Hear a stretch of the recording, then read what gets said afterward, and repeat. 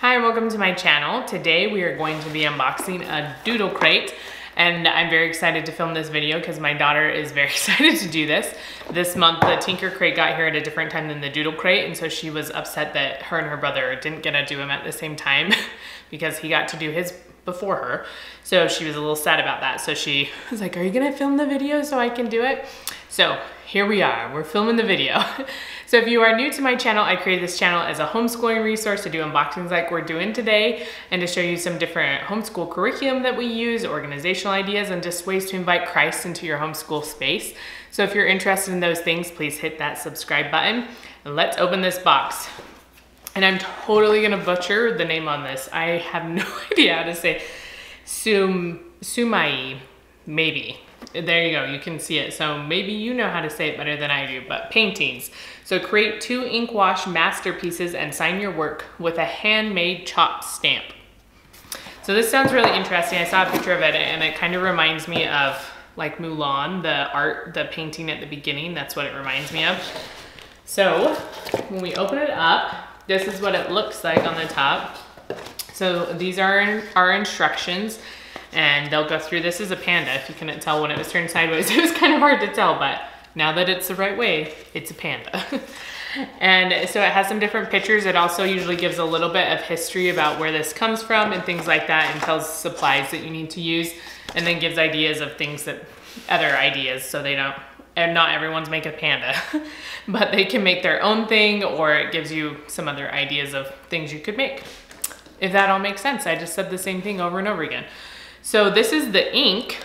This is a cool little container right there for this special type of painting that I cannot say. And then it has this little container right here to put the paint in, I guess. I'm not really sure. And then we have this. I don't even know what this is.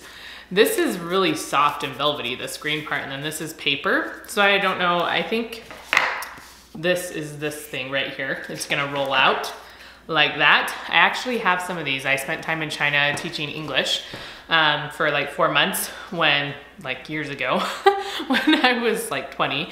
And so I have a few of these actually in real life. So maybe I'll show them to you at the end of the video if I remember.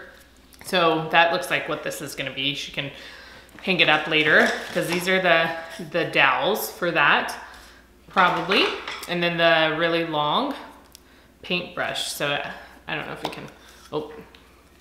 I also have paints that look like this, and it's probably a similar type of painting technique that this is using. I'm not positive, but I bought them when I was in China, and I don't really use them that much, but they're more decoration, so I'll show that to you as well. So if people are more familiar with this than me, they can let me know if they're the same thing. But the paintbrush looks similar. It's very stiff, so it'll be interesting to see how this all works, because I haven't ever had instructions on how to use these paintbrushes. And then these are little sponges, and I don't know what the things on top are, but the pink thing is a sponge. And then we have a cube. That's probably, it said we were gonna make a stamp, right? So maybe that's what that's for. There's some droppers in here and a little stamp, like ink pad right there. If you can see that, the light's kind of glaring on it. And then tape, usually they send this so you can like tape things down and not have it wiggling all around. So that's some tape, and then again, just a cloth to keep stuff from getting messy. And then the paper, they give several, so that's good because they know we're gonna make mistakes. So they give us several pieces of paper, and that's what's in this crate. So I'm excited for her to try this out and just to see how it all goes, because I just don't really know how, like what to expect from this and how it's all gonna work. So I'm gonna let her at it and we will let you know how it goes.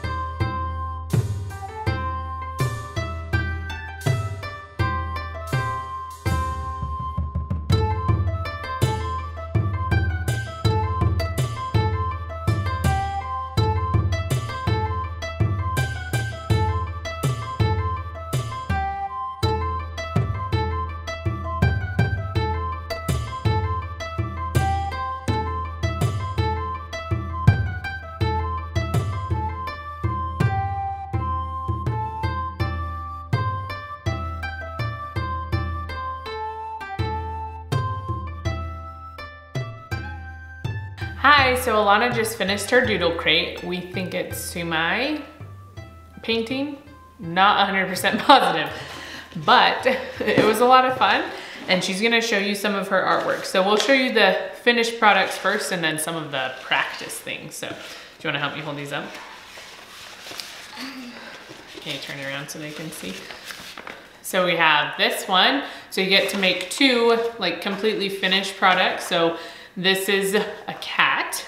So she followed some of the examples in the book. And then this one is a bird. And you can see her little chop stamp, I think is what it's called. It's like your signature, your autograph basically on it. So these were a lot of fun and I think we had fun. What was your favorite part?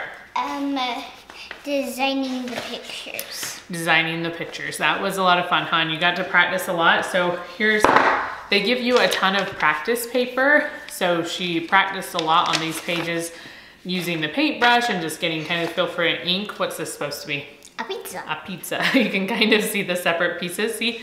And she was worried that the ink wasn't gonna dry lighter because she mixed water to try to get a gray color, but it did. When it dried, it looks lighter, so that's good. And then this was mine. I practiced making a bird.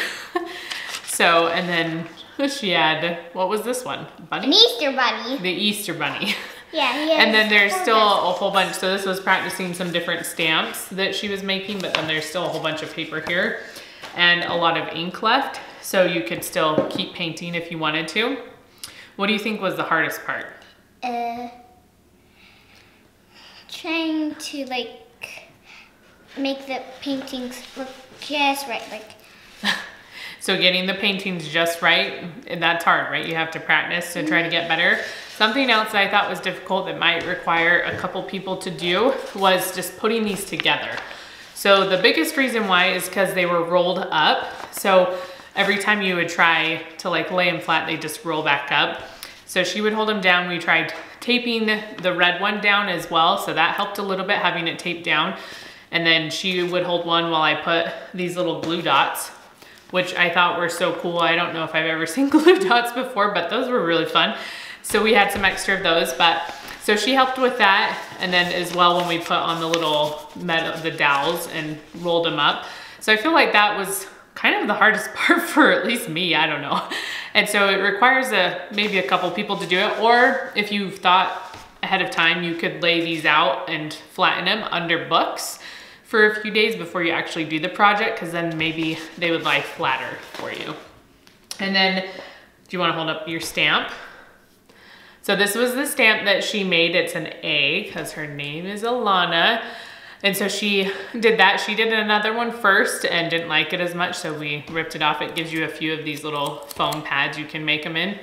So we ripped it off and we tried again. And with the ink pad, the ink pad's small, so it's easier to rub the ink pad on this than to try to stamp this in the ink pad.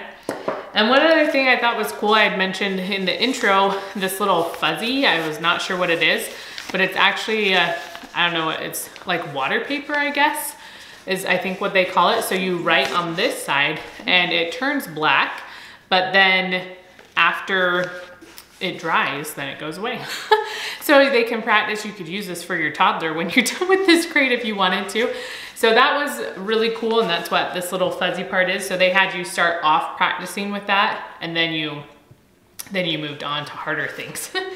So I was just gonna hold up some of my paints that I had gotten. So these were some things I actually got in China. I think it's the same type of painting. The brushes look very similar. So it was in this case, and then a whole bunch of brushes. Alana wants to see. So you see all the different brushes right here, varying sizes. This one, you have to mix the paint yourself. So I'm glad in this crate it came already mixed. So you have this little tray and you put water in it, and then you have to scrape it with the colors. So I have colored ones and a bunch of black ones. So these are just like little sticks, and you pull them out and they look really cool. So I just use them for decoration, not to actually paint. And then you have to scrape them on this tray once it has some water in it like this, and then you get the color. So I thought this was a really cool craft because it taught something culturally about another place. And so I really enjoyed that and thought that was a lot of fun. So are we excited for next month? Mm-hmm. Yes. So please give this video a thumbs up if you like seeing these videos, and we will see you next time.